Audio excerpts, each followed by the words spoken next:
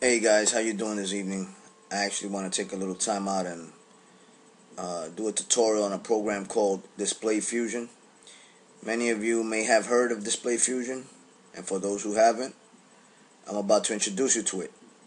This program is primarily for those who have dual screen monitors, like myself.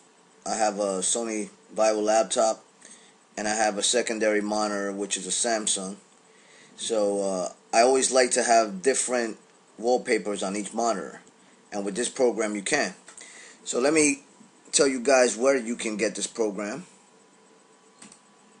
And what you do is you go to download displayfusion on Google.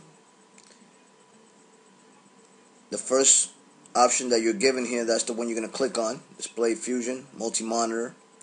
You're going to scroll down. You're going to see download now.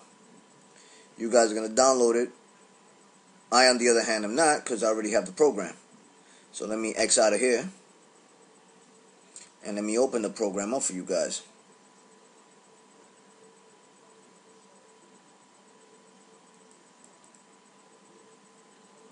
And here we go. Alright guys, so what you see here is, this is my secondary monitor, and this is my primary monitor, which is highlighted by the red outline. Okay, so you go down here, load from. You have a few options here. My computer. You could go to flickr.com or vladstudio.com. Now, since I don't have Flickr or Vlad, I usually go to my computer. And here you go, guys. Let me pick a picture here. Let me reverse. Alright, the first monitor, which is my primary monitor, I wanted to have the skies. And my secondary monitor, I'm going to load a picture here. I'm going to load Yankee Stadium. As you can see, this is exactly how it's going to look on your dual monitors.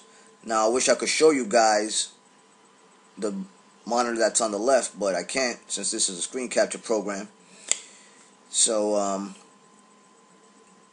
you have other options here. The background mode. Now you can, option A, I want the background to span the entire desktop. So you have skies. This is exactly how it's going to look on your dual monitors, guys.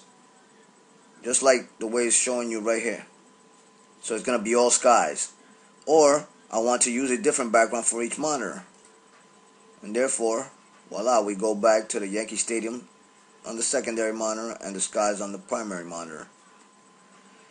And, well guys, that's pretty much it. This program is very simple. I like it.